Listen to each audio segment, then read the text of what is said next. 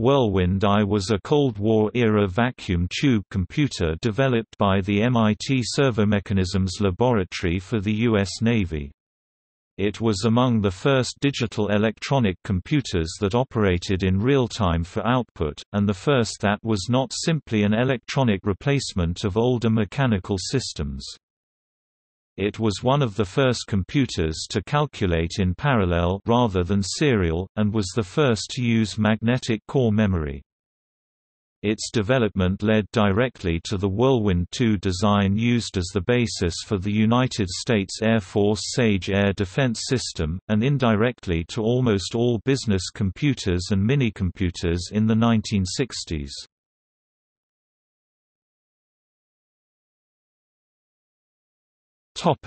Background. During World War II, the U.S. Navy approached MIT about the possibility of creating a computer to drive a flight simulator for training bomber crews.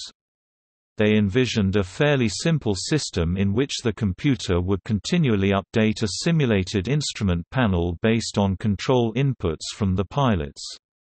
Unlike older systems like the Link Trainer, the system they envisioned would have a considerably more realistic aerodynamics model that could be adapted to any type of plane. This was an important consideration at the time, when many new designs were being introduced into service. The Servomechanisms Lab in MIT Building 32 conducted a short survey that concluded such a system was possible. The Navy decided to fund development under Project Whirlwind, and the lab placed J. Forrester in charge of the project. They soon built a large analog computer for the task, but found that it was inaccurate and inflexible. Solving these problems in a general way would require a much larger system, perhaps one so large as to be impossible to construct. In 1945, Perry Crawford, another member of the MIT team, saw a demonstration of ENIAC and suggested that a digital computer was the solution. Such a machine would allow the accuracy of the simulation to be improved with the addition of more code in the computer program, as opposed to adding parts to the machine. As long as the machine was fast enough, there was no theoretical limit to the complexity of the simulation. Until this point, all computers constructed were dedicated to single tasks, and run in batch mode. A series of inputs were set up in advance and fed into the computer, which would work out the answers and print them. This was not appropriate for the Whirlwind system, which needed to operate continually on an ever-changing series of inputs. Speed became a major issue, whereas with other systems it simply meant waiting longer for the printout. With Whirlwind it meant seriously limiting the amount of complexity the simulation could include.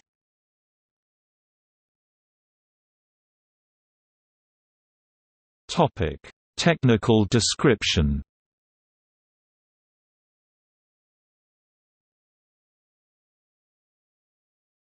Topic: Design and construction. By 1947, Forrester and collaborator Robert Everett completed the design of a high-speed stored program computer for this task. Most computers of the era operated in bit serial mode, using single-bit arithmetic and feeding in large words, often 48 or 60 bits in size, one bit at a time. This was simply not fast enough for their purposes, so Whirlwind included 16 such math units, operating on a complete 16-bit word every cycle in bit parallel mode. Ignoring memory speed, Whirlwind 20,000 single address operations per second in 1951 was essentially 16 times as fast as other machines. Today, almost all CPUs perform arithmetic in bit parallel mode. The word size was selected after some deliberation. The machine worked by passing in a single address with almost every instruction, thereby reducing the number of memory accesses. For operations with two operands, adding for instance, the other Operand was assumed to be the last one loaded. Whirlwind operated much like a reverse Polish notation calculator in this respect, except there was no operand stack, only an accumulator. The designers felt that 2048 words of memory would be the minimum usable amount, requiring 11 bits to represent an address, and that 16 to 32 instructions would be the minimum for another 5 bits. And so it was 16 bits. The Whirlwind design incorporated a control store driven by a master clock. Each step of the clock selected one or more signal lines in a diode matrix that enabled gates and other circuits on the machine. A special switch directed signals to different parts of the matrix to implement different instructions. In the early 1950s, Whirlwind I would crash every 20 minutes on average. The design used approximately 5,000 vacuum tubes. Whirlwind construction started in 1948, an effort that employed 175 people, including 70 engineers and technicians. In the third quarter of 1949, the computer was advanced enough to solve an equation and display its solution on an oscilloscope, and even for the first animated and interactive computer graphic game. Finally, Whirlwind successfully accomplished digital computation of interception courses on April 20, 1951. The project's budget was approximately $1 million a year, which was vastly higher than the development costs of most other computers of the era.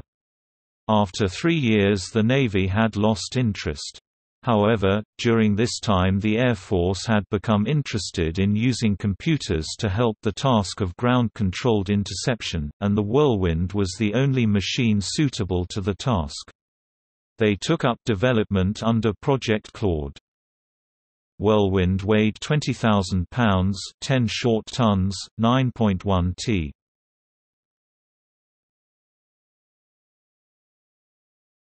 Topic: The memory subsystem. The original machine design called for 2048 2K words of 16 bits each of random access storage. The only two available memory technologies in 1949 that could hold this much data were mercury delay lines and electrostatic storage. A mercury delay line consisted of a long tube filled with mercury, a mechanical transducer on one end, and a microphone on the other end, much like a spring reverb unit later used in audio processing.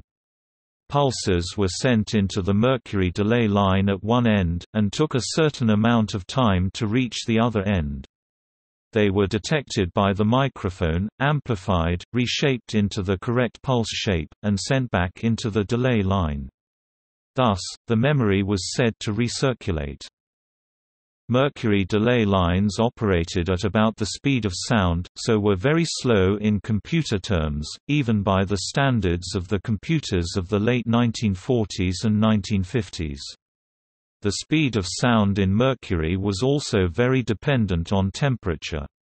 Since a delay line held a defined number of bits, the frequency of the clock had to change with the temperature of the mercury. If there were many delay lines and they did not all have the same temperature at all times, the memory data could easily become corrupted. The Whirlwind designers quickly discarded the delay line as a possible memory. It was both too slow for the envisioned flight simulator, and too unreliable for a reproducible production system, for which Whirlwind was intended to be a functional prototype. The alternative form of memory was known as electrostatic. This was a cathode ray tube memory, similar in many aspects to an early TV picture tube or oscilloscope tube. An electron gun sent a beam of electrons to the far end of the tube, where they impacted a screen. The beam would be deflected to land at a particular spot on the screen. The beam could then build up a negative charge at that point, or change a charge that was already there. By measuring the beam current, it could be determined whether the spot was originally a 0 or a 1, and a new value could be stored by the beam. There were several forms of electrostatic memory tubes in existence in 1949. The best known today is the Williams tube, developed in England, but there were a number of others that had been developed independently by various research labs. The Whirlwind engineers considered the Williams tube, but determined that the dynamic nature of the storage and the need for frequent refresh cycles was incompatible with the design goals for Whirlwind I. Instead, they settled on a design that was being developed at the MIT Radiation Laboratory. This was a dual-gun electron tube. One gun produced a sharply focused beam to read or write individual bits. The other gun was a flood gun that sprayed the entire screen with low-energy electrons. As a result of the design, this tube was more of a static RAM that did not require refresh cycles, unlike the dynamic RAM Williams tube. In the end, the choice of this tube was unfortunate. The Williams tube was considerably better developed, and despite the need for refresh could easily hold 1024 bits per tube, and was quite reliable when operated correctly. The MIT tube was still in development, and while the goal was to hold 1024 bits per tube, this goal was never reached, even several years after the plan had called for full-size functional tubes. Also, the specifications had called for an access time of 6 microseconds, but the actual access time was around 30 microseconds. Since the basic cycle time of the Whirlwind I processor was determined by the memory access time, the entire processor was slower than designed.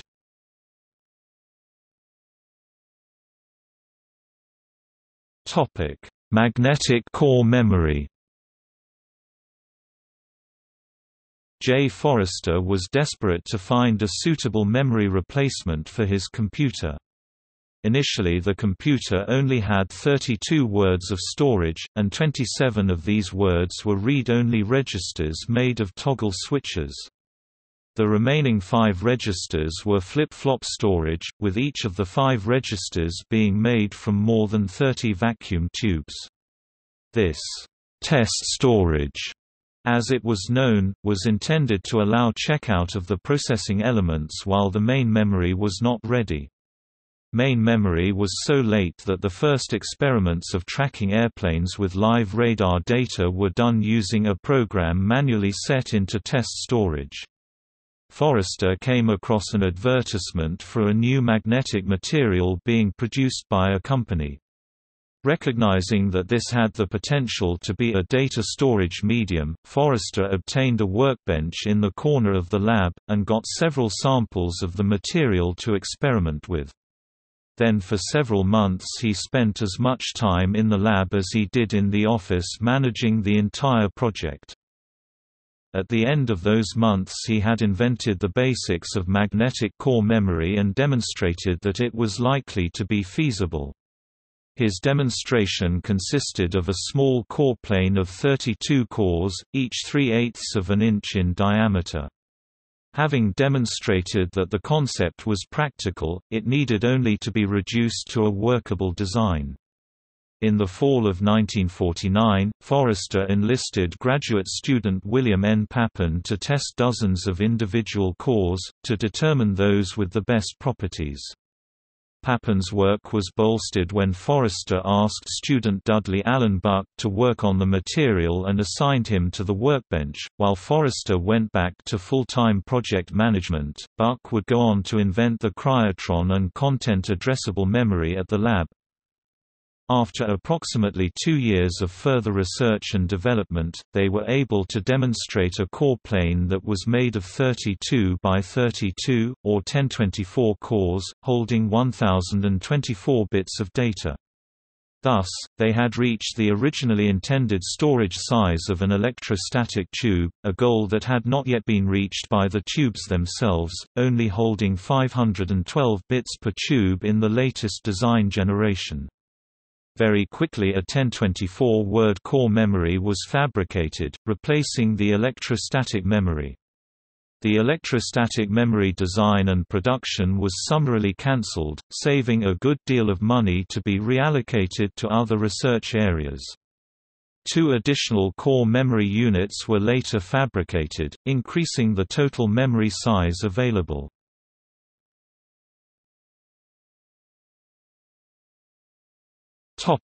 Air defense networks. After connection to the experimental microwave early warning radar at Hanscom Field using Jack Harrington's equipment and commercial phone lines, aircraft were tracked by Whirlwind I. The Cape Cod system subsequently demonstrated computerized air defense covering southern New England. Signals from 3 long-range FPS-3 radars, 11 gap-filler radars, and 3 height-finding radars were transmitted over telephone lines to the Whirlwind I computer in Cambridge, Massachusetts. The Whirlwind II design for a larger and faster machine never completed was the basis for the Sage Air Defense System IBM and FSQ-7 Combat Direction Central. Legacy. The Whirlwind used approximately 5,000 vacuum tubes. An effort was also started to convert the Whirlwind design to a transistorized form, led by Ken Olsen and known as the TX-0.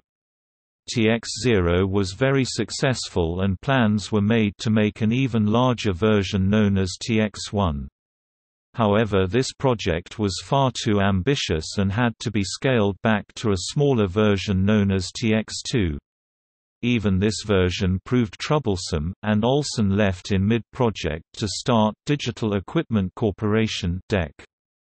DEC's PDP-1 was essentially a collection of TX0 and TX2 concepts in a smaller package. After supporting Sage, Whirlwind I was rented $1 per year from June 30, 1959, until 1974 by project member, Bill Wolfe. Ken Olsen and Robert Everett saved the machine, which became the basis for the Boston Computer Museum in 1979. It is now in the collection of the Computer History Museum in Mountain View, California. As of February 2009, a core memory unit is displayed at the Charles River Museum of Industry and Innovation in Waltham, Massachusetts. One plane, on loan from the Computer History Museum, is shown as part of the historic computer science displays at the Gates Computer Science Building, Stanford. The building which housed Whirlwind was until recently home to MIT's campus-wide IT department, Information Services and Technology, and in 1997–1998, it was restored to its original exterior design.